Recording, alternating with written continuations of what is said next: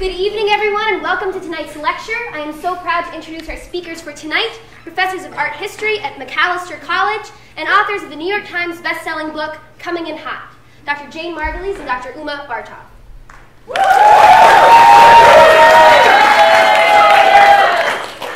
Thank you for having us. We're here today to talk about what's really important in discussing famous art.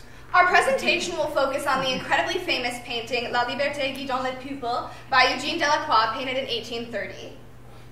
So previous analysis of this painting has really focused on the woman in the forefront, claiming that she personifies the concept of liberty. We, however, have taken a new line of inquiry. In our new book, we claim that this man is the hottest subject of this book.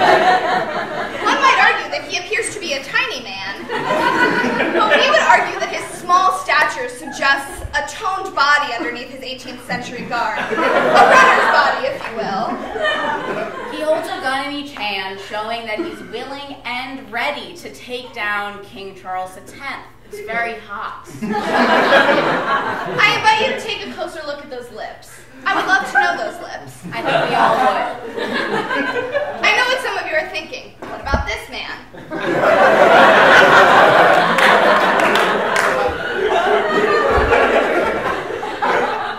His arm is raised, and we see that he's holding a sword in his fist. Now, there is an interpretation of this, that it is, let's say, phallic, but we have thought of a more interesting idea. That's trite. The really modern interpretation is that this man is clearly sexy. He's strong, he's tan, he's about to stab someone. Don't you just want to grab his muscles? I want to sort of be underneath him. I want to be fresh. Moving on.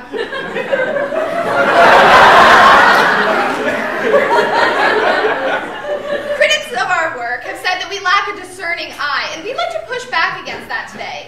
Clearly not everyone in this painting is hot. This man, my God, not hot. This man, he's dead.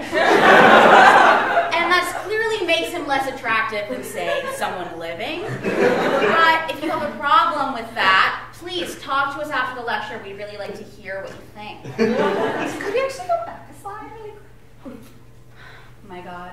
I could get lost in those eyes. I want to feel thrown around my head. Like what's under his shirt?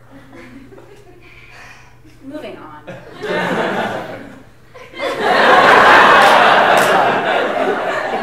guy gives off a creepy vibe.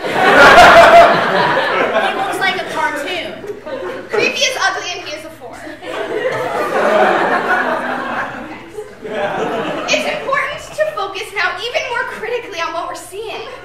These people are blurry. We don't really know who they are, what they look like, and therefore it makes it very difficult to figure out if as the viewer, you want to fuck them. At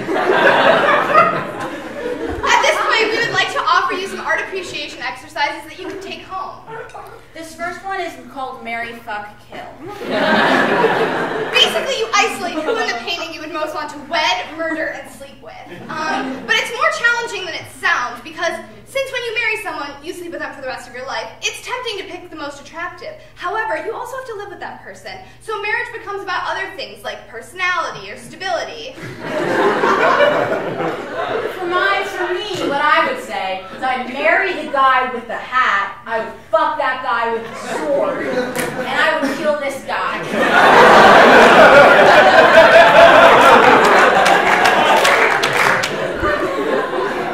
He's dead. He does nothing for me. I actually played a game of MASH with this painting. I ended up marrying this guy and living in a mansion with 29 kids and Misha Martin as my bridesmaid. And remember, this practice works for contemporary art as well. Who is she? Why is she in the darkness? Is she okay? She looks very troubled. She does nothing for me. I'd kill her. That is the end of our presentation. We hope you've learned something today about art appreciation and criticism.